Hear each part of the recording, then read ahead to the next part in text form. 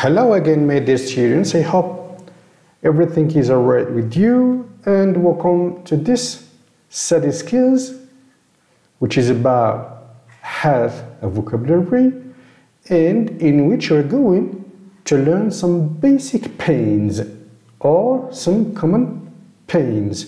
السلام عليكم ورحمة الله تعالى وبركاته أعزائي التلاميذ، ومرحبا بكم في هذه الحصة اللي هي حول المفردات اللي كتعلق من طبيعة الحال بالصحة، واللي من خلالها غادي نتعرفوا على واحد المجموعة ديال الآلام شائعة بالإنجليزية طبعا. Okay? So please listen to me carefully. اسمعوا لي بتأني. Backache, backache. Stomachache, stomachache. Headache, headache. Toothache, toothache. Sore throat, sore throat. Earache, earache. Cold, cold. All right?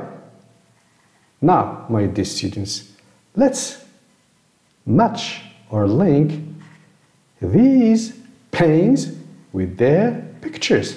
الآن أعزائي التلاميذ غادي نحاول نربطوا هاد الآلام هادو مع الصور اللي كتناسبها. So, backache. Backache. We have back. Back هو الظهر. Okay, back هو الظهر. So, backache, آلام الظهر. So, which picture? Of course, this picture. So, this little girl suffers from تعاني من هذه البنت الصغيرة تعاني من or she has أو لديها a backache ألم الظهر. Stomachache, stomachache. Stomach هي المعدة. So stomachache هو ألم المعدة. So which picture? Of course this one. Right? Good. Headache, headache. Head هو الرأس. هذا هو الرأس، وبالتالي هذاك ألم الرأس. So which picture, my dear students? Yes, this one. This one. Right? Now, toothache. Toothache. Tooth هي السنة. Okay? Tooth هي السنة. وتيث هما الأسنان، وبالتالي مرض أو ألم الأسنان. لاحظوا معي ما قلتش المرض وإنما قلت الألم، لأن كاين الفرق. الألم pain كما قلت في السابق، ولكن بالنسبة للمرض disease اللي وصلنا عليه إن شاء الله ولحقنا عليه. So toothache ألم الأسنان. Which picture, my dear students? Of course this one. Alright? Good. Sore throat. Sore throat. We mean by throat in Arabic كنقصدو throat باللغة العربية الفصحى هو الحلق. الحلق، وبالتالي التهاب الحلق. So which picture, my dear students? That's right, of course this one. Earache, earache. So ear هي الأذن. ear هي الأذن، وبالتالي ألم أو التهاب الأذن. So, of course,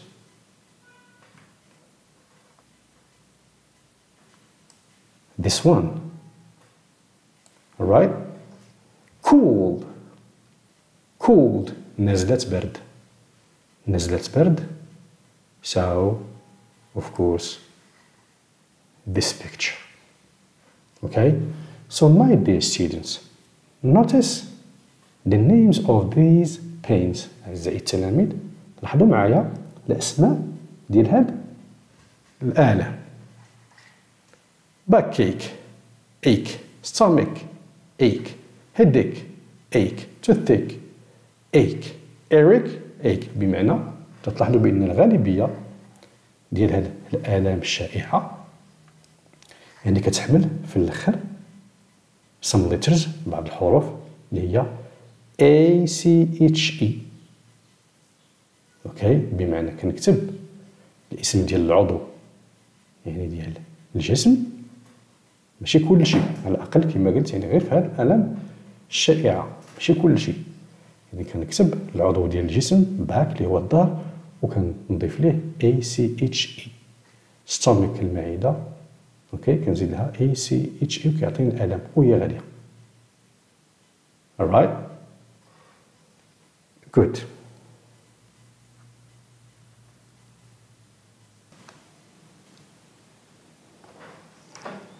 Now, my dear students, in exercise 2, we have a table in which there are these paints and also some words to use to express how we feel.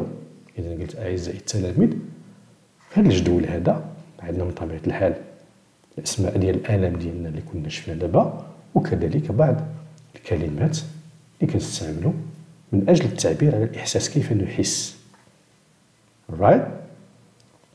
Now let's try to use them in order to write some sentences. الآن أجي نحاولوا نستعملوهم من أجل كتابة جمل صحيحة. As you can see we have two subject pronouns. كما كتشوفوا عندنا جوج ديال الضمائر اللي هي I and you، أنا أو أنت أو أنت أو أنتم. And some verbs وبعض الأفعال بحال feel أحس أو شعور به. Have يعني لدي أو لديك إلى آخره. And look يعني يبدو، بمعنى أنا أبدو أنت تبدو إلى آخره، يعني بين عليكم ظهر عليكم إلى آخره. So for example I can say I feel أحس بأنني for example well أحس بأنني في صحة جيدة أو على ما يرام. Or you feel sick أنت تحس بالمرض أو تحس بأنك مريض.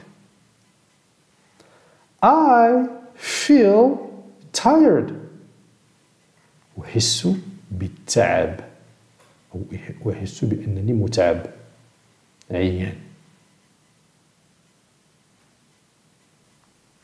And at last for some adjectives، وأخيرا بالنسبة للadjectives أو لا النعوت باش نوصفوا يعني الحالة ديالنا الصحية. We have ill I feel ill or you feel ill أنا أحس بأنني مريض أو أنت تحس أو أنت تحسين أو أنتم تحسون بأنكم مرضى أو أنك مرضى أو أنت أو أنك مرض. وبالتالي another synonym of sick هو ill. sick هو ill، هذا هو المرادف ديالو. اوكي، مريض. Now for the second verb بالنسبة للفعل الثاني بمعنى لدي، إذا ما كنقولش لدي بخير أو لدي مريض، وإنما لدي مثلا ألم الأذن أو أنت لديك مثلا التهاب الحلق وهي غادية. وبالتالي هذا الفيرب هذا كيمشي مع البينز ديالنا او الالام اللي كنا شفنا. وبالنسبه تو فيل كيمشي مع الادجكتيفز ديالنا، كيمشيو مع الصفات او النوعات اللي قلنا ويل والسيك والتايرد وإل، وكذلك حتى اوكي. ملي كنقول اوكي بمعنى or I feel okay or you feel okay بمعنى أنت على ما يرام، أو بأنك تحس بأنك على ما يرام أو في صحة جيدة.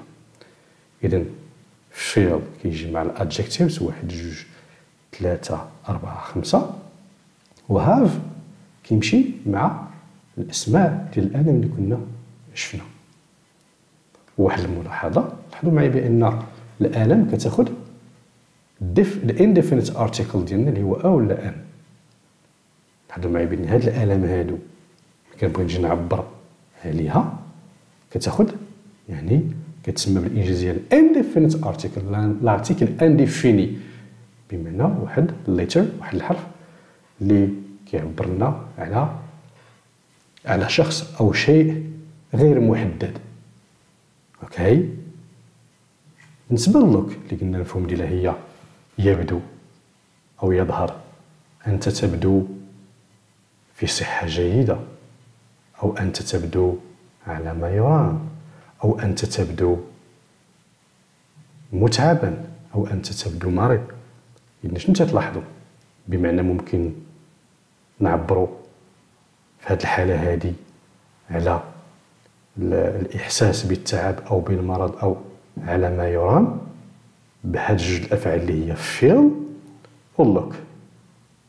يمكن نعوضوا يعني بعبارة أخرى الفيرب to feel بالlook، غير المفهوم ديالهم هو اللي مختلف. أنا أحس بأنني، أنت تحس بأنك، أو أنا أبدو، أنت تبدو. إذا نفس الاستعمال اللي كيجوا مع الادجكتيفز ديالنا الخمسة اللي قلنا. أوكي، غير المعنى هو اللي مختلف شيئا ما. وبالنسبة لهاف كيجيو مع أو هذا الفيرب اللي هو هاف اللي قلنا لدي أو لديك أو لديك أو لديكم، كيجي مع الأسماء ديال الآلام اللي تكلمنا عليهم. alright good. So I or you feel well, ill, sick, tired or okay. بمعنى أنا أو أنت تحس، وأنا درت الفيرب ديالي بالخضر باش نعرفوا شنو هما الفيربز اللي خصنا نستعمل مع الادجكتيفز ديالنا. عندنا feel وبعد نشوفوا اللوك اللي قلنا. وبالتالي أنا أحس بأنني في صحة جيدة، أو أنت تحس بأنك مريض، إذن ill هي sick قلنا، أو أنا أحس بالتعب أو أنني متعب، أو أنت تحس بأنك على ما يرام.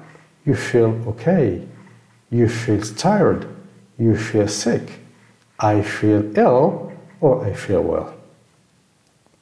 قلنا بالنسبة للفيرب have اللي المفهوم ديالو هو لدي أو لديك أو أعاني من أو تعاني من، كيجي كما قلنا مع يعني الآلام ديالنا اللي تعرفنا عليهم بالإنجليزية. وما ننساش طبعا يعني كما قلنا الانديفينيت ارتيكل ديالنا اللي هو ولا أن إلى آخره.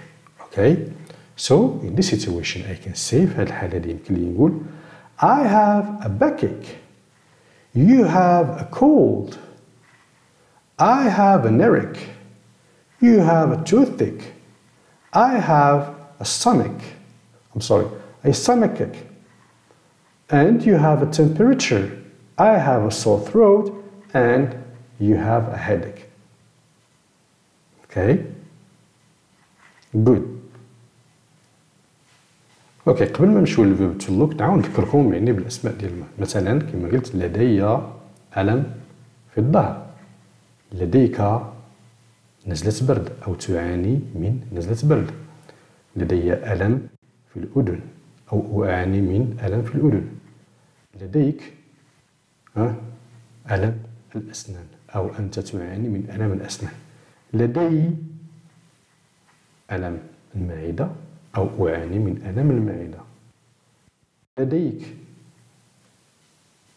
درجة الحرارة مرتفعة أو تعاني من درجة الحرارة مرتفعة. temperature la température. إذن لدي أو أعاني من التهاب الحلق، لديك أو أنت تعاني من ألم الرأس. اللي قلنا سابقا أعزائي التالي بالنسبة للفيرب تو لوك نعبر عليه بحال الفعل. كاين يعني كما قلنا المعنى هو اللي مختلف شوية فقط. إذن أنا أبدو أو أنت تبدو في صحة جيدة. أنا أبدو أو أنت تبدو بأنك مريض. نفس الشيء حتى بالنسبة للسيك. أنا أبدو أو أنت تبدو متعبا. أنا أبدو أو أنت تبدو على ما يرام. Now, in this exercise في هذا التمرين هذا ماشي شي حاجة كثيرة، فقط غندوزو بشكل سريع نشوفو غير شنو فيه. Using a dictionary، استعمال أو استخدام قاموس. إذا الأمر كيتعلق باستخدام القاموس أو الديكسيونير. Using dictionary. We have we have some questions here. عندنا واحد مجموعة ديال الأسئلة هنا 3. Before answering them, let's read what this boy is saying. قبل ما نجيبو على الأسئلة هذه نشوفو هذا الطفل هذا شنو تيقول. الطفل تيقول I have a bilingual dictionary.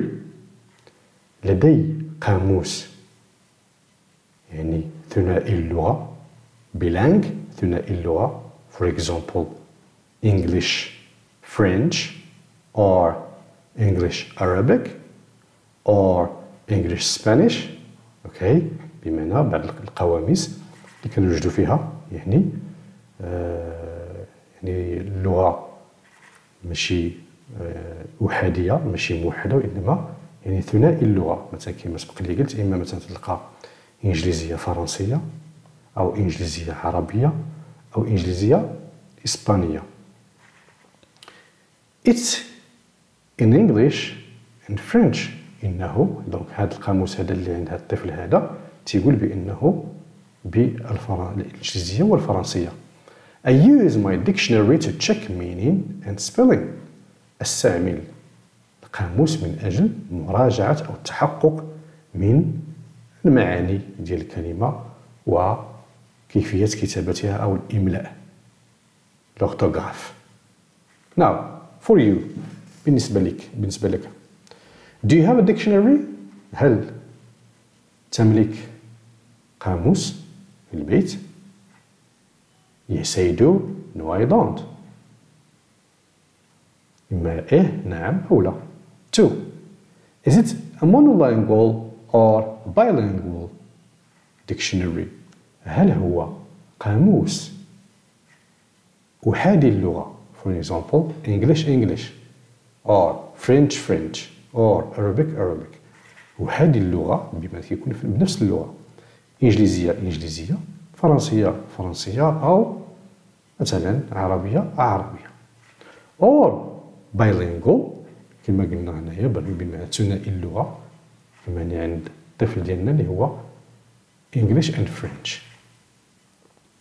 So if you have a dictionary, is it a monolingual or bilingual dictionary? إذا كان عندك من طبيعة الحال قاموس واش هو أحادي اللغة أو ثنائي اللغة. 3. Why do you use a dictionary? لماذا تستعمل هذا القاموس؟ إذا بشكل سريع هما الأجوبة. For example, yes I do. بمعنى yes I have a dictionary at home. For example, لدي قاموسا في البيت. Or no I don't. No I don't have a dictionary at home. ليس لدي قاموسا في البيت. 2. It's a monolingual or it's a bilingual dictionary. إذن هو قاموس أحادي اللغة اللي هي monolingual ولا bilingual اللي هي ثنائي اللغة. I use this dictionary to find the meanings or synonyms of difficult words, to check their spelling and pronunciation and so on. بمعنى استعمل القاموس ديالي من أجل إيجاد أو لكي أجد المعاني والمرادفات لكلمات صعبة وكذلك من أجل التحقق أو مراجعة الكتابة ديالها بالنسبة للأورتوغراف كما قلنا أو الإملاء. والنطق كذلك، لأن كاين أعزائي التلاميذ بعض القواميس اللي كتحتوي على سيمبلز لي سامبول أو لا الرموز ديال النطق، كيفاش خصني ننطق بالكلمة ديالي بالإجزية. ولكن ماشي سهل أنني نستعمل هاد الرموز، ضروري خصني نتعرف عليهم ونقراهم، خاصة في إنسان إذا مثلا دار مسار تخصص إنجليزية مثلا في الجامعة أو لا، هنا يمكن له يتعرف على السامبول أو الرموز، ويمكن له ديك الساعة يستعمل دوك الرموز. لكن الآن ممكن إلا تعذر عليك أنك تعرف على pronunciation أو النطق ديال شي كلمة أو تنسات لك، ممكن فقط تستعمل جوجل تراديكسيون مثلا، وراه كاين واحد سبيكر بين واحد المكبر ديال الصوت وتعرف كيفاش يتنطق. Alright, that's good. Now my dear students, let's go to this text or these passages. We're going to read them and answer some questions. أعزائي التلاميذ، الآن نمشيو لهاد النصوص هادو 3 نحاول نقراوهم ونجاوبوا على الأسئلة ديالنا.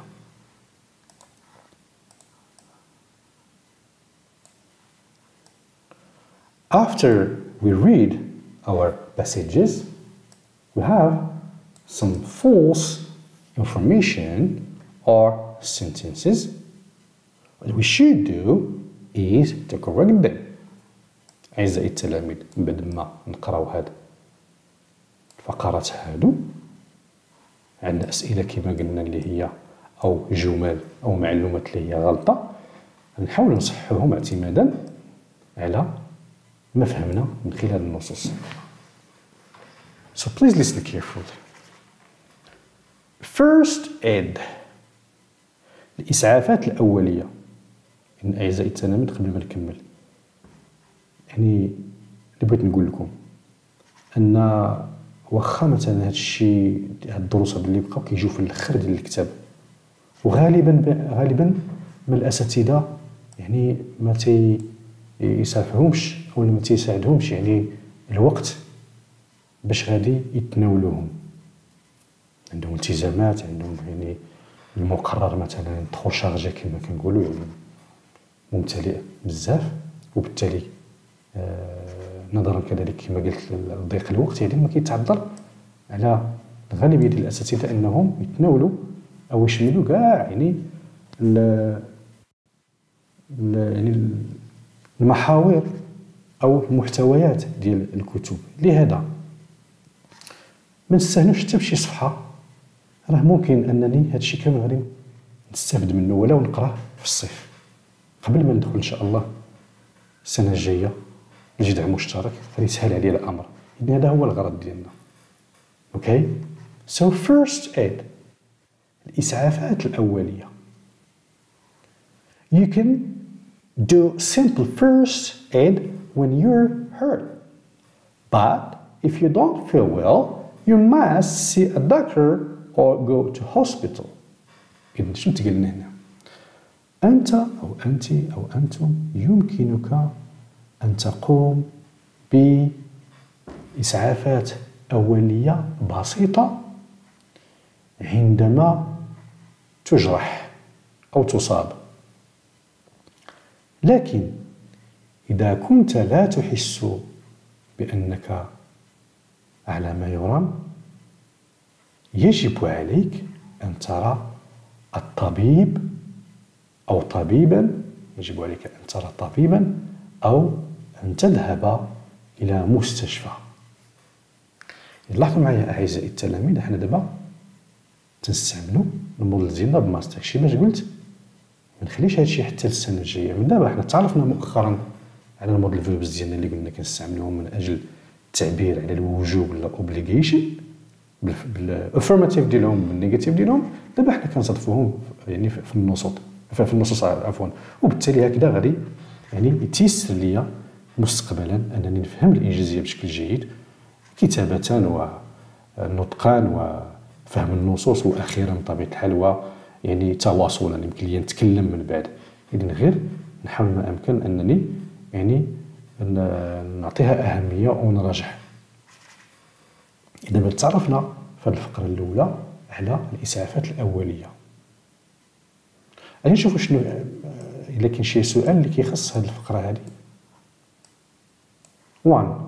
You should wash the cut with hot water. إذا ما عندنا شي هنا، إذا ما عندنا شي. إذا ربما الأسئلة تتعلق باش يعني بالتو passages الآخرين اللي بقاو اللي هي cuts و insect stings. In this second passage, cuts جروح. Okay.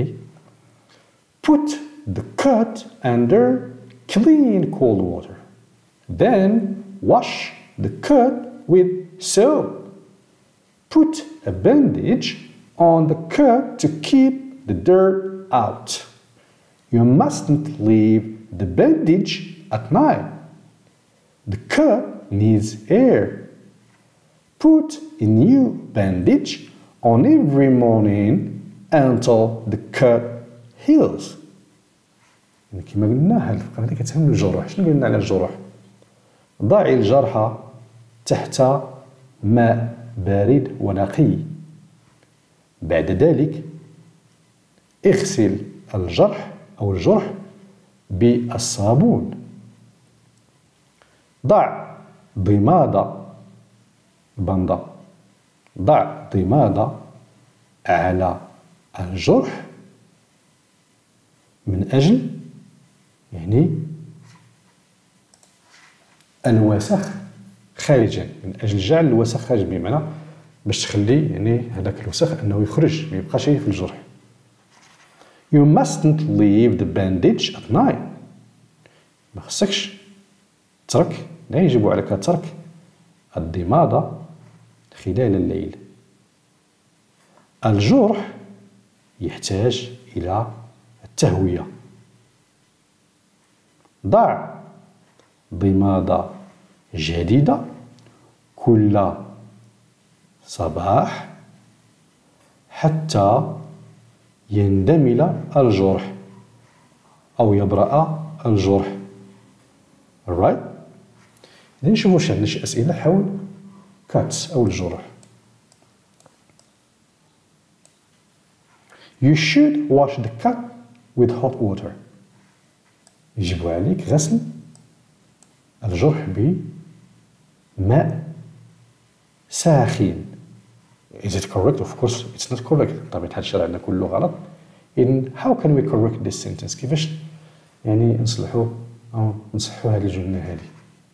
نشوفوا واش بالماء السائب باش خصنا هذا نغسلوا الجرح. So we now put the cut under clean and cold water. Okay. نضع الجرح تحت ماء بارد، إذن ليس ساخنا. So we should put the cut under cold water. يجب علينا وضع الجرح تحت الماء البارد. Right? Good. شوفوا لي كاين شي سؤال ثاني آخر. You must put on the bandage at night. يجب عليك وضع الضمادة خلال الليل. إذا كيفاش نصححوا هذه الجملة هذه ديالنا؟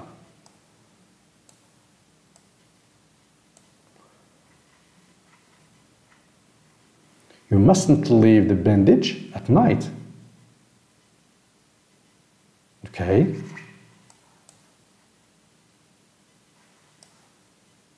إذا بمعنى ما خصكش كما قلنا ترك يعني الضمادة خلال الليل، دونك خصها تحيدها، وبالتالي ما خصكش توضعها في الليل. إذن هذا هو يعني الطريقة أو كيفاش نصححوا يعني الجملة ديالنا الغلطة.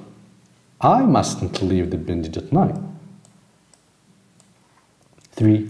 Put a new bandage on every 2 days. Put a new bandage on every 2 days بمعنى ضع ضمادة جديدة كل يومين. كل يومين. شنو قالوا لنا في الباسيج؟ في الباسيج قالوا لنا put a new bandage on every morning. اوكي، ستوضع كل صباح. وبالتالي نكتب I should or I must.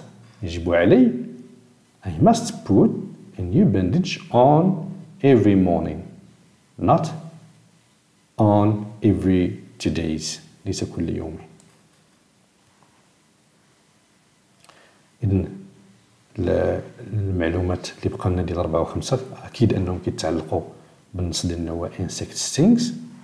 نقراو الباسيج ديالنا واجي نصحو يعني الجمل ديالنا أو المعلومات. insect stings لسعات الباعوض أو الحشرات إذا بغينا نقول لسعات الحشرة أو الحشرات. Make a cold pack by putting a cloth in ice cold water. Then squeeze out the water and put the cold pack on the sting. You shouldn't move too much at first. إذن النص شنو تيقول يعني ضع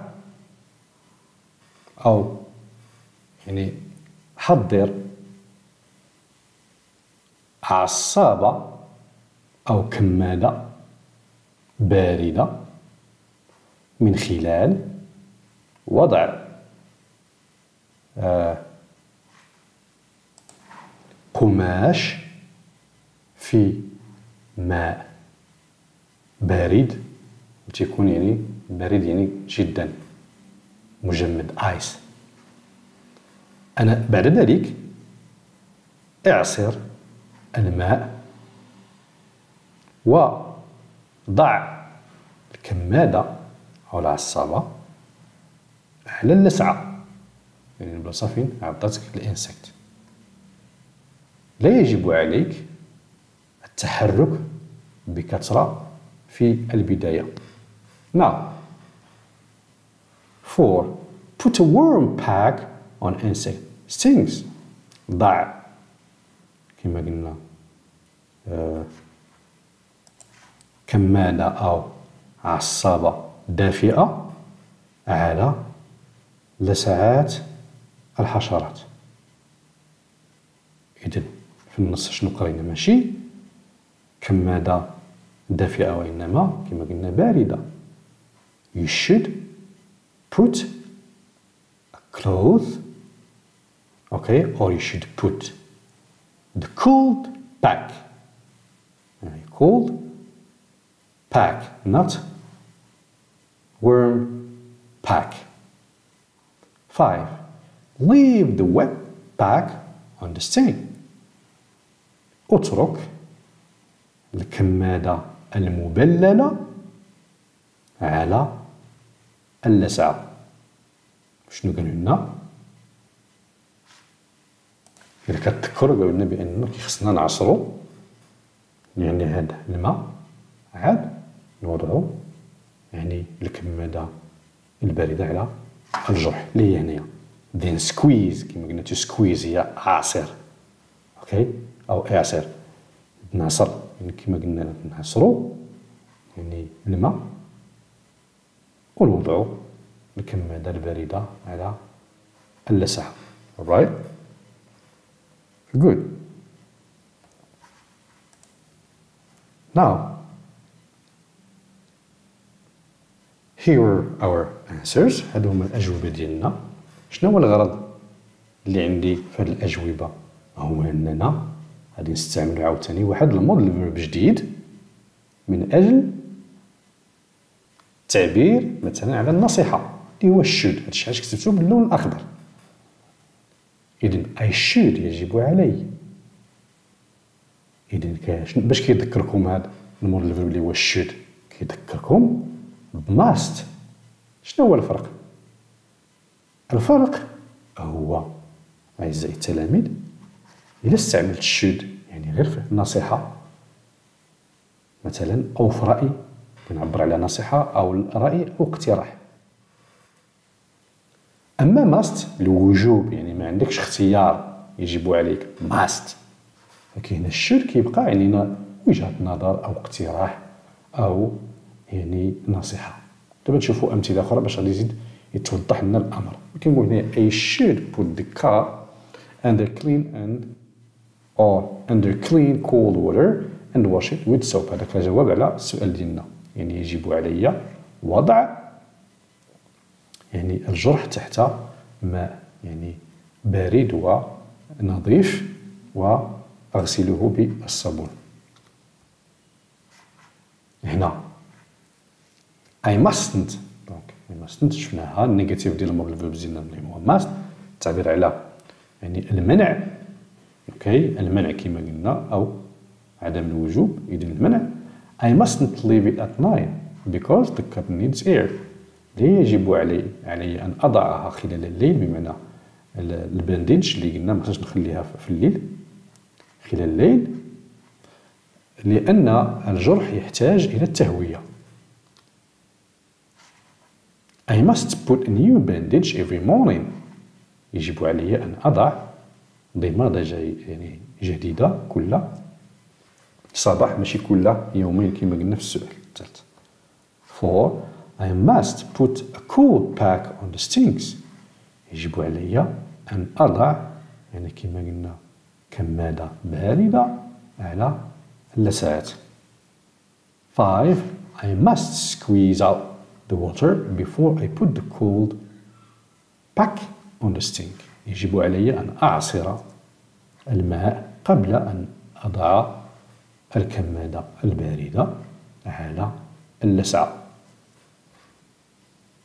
إذن أعزائي التلاميذ، ممكن معليش هذا دابا حتى التمرين الآخر اللي ماجي على يبان لنا النصائح اللي قلنا هنا كما قلت، يعني should is a modal verb or is another modal verb to use for advice, opinion, to give opinion or suggestion، يعني باش نعبروا على نصيحة أو نعطي نصيحة أو لا رأي أو اقتراح كما نشوفوا دابا يعني في التمرين الماجي. هنا هذه ممكن نعوض هنايا يعني should must عادي I must put the cup under clean cold water and wash it with soap. لكن قبل من ذلك، يعني قبل ما نشوفوا التمرين اللي أو العبارات اللي كنعبروا بها على النصيحة بالشود من طبيعة الحال أو الاقتراح أو الرأي، أجي نشوفوا بعدا السؤال أو اش من part، اش من يعني جزء أو شق هنا في التمارين يعني اللي كيخص هاد التمرين هذا اللي هو الثالث. لا داعي باش نذكركم علاش ما كنديروش حيت اللي سنين راه حنا شرحنا يعني، واعتذرت على يعني عدم توفري على الكورس يعني المدمج. كنمشيو للسبيكين مباشرة ونشوفوا اشنو فيه. In this part of speaking، في هذا الجزء هذا أو هذا الشق هذا ديال التواصل عندنا ask your partner about how to keep healthy. إذن اسأل صديقك أو زميلك حول كيف تحافظ على صحتك أو كيف تبقى بصحة جيدة. أوكي، شنو اللي مطلوب منا هنايا؟ مطلوب منا هنايا تيك يس أو نو، بمعنى إذا كانت يس نديرو علامة، كانت نو نديرو علامة، ولكن ماشي هذا هو الغرض. الغرض ديالنا كما قلنا باش نتعلمو كيفاش نعطيو نصيحة. إذا جينا نشوفو بعدا العبارات ديالنا بعدا اللي عندنا هنايا health quiz، لغز حول الصحة. 1. exercise daily، تمرن يوميا، أو بعبارة أخرى قم بتمارين رياضية بشكل يومي.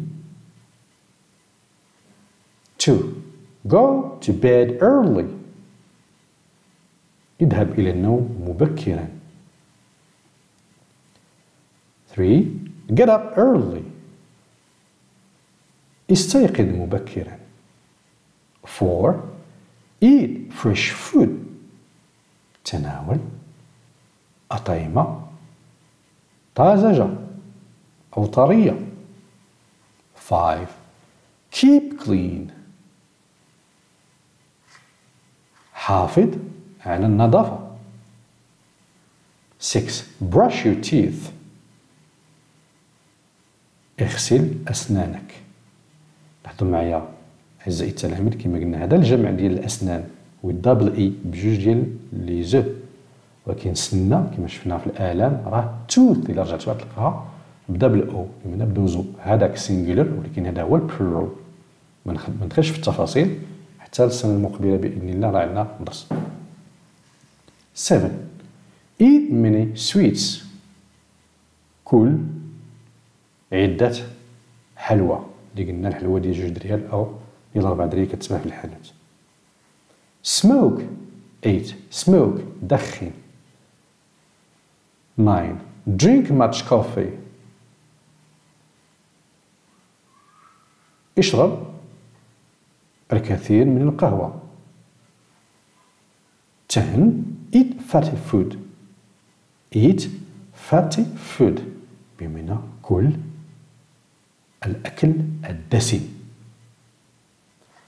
إذن بلا ما نديرو علامات هنا يعني راه باين شنو اللي خص يدار، شنو اللي خص ما يدارش من أجل الحفاظ يعني على صحة جيدة فقط. تجي ندوزو نشوف كيفاش أننا نطرحو مثلا سؤال على الصديق ديالنا. اوكي، حول الكيفية كيفاش أننا نبقاو يعني بصحة جيدة.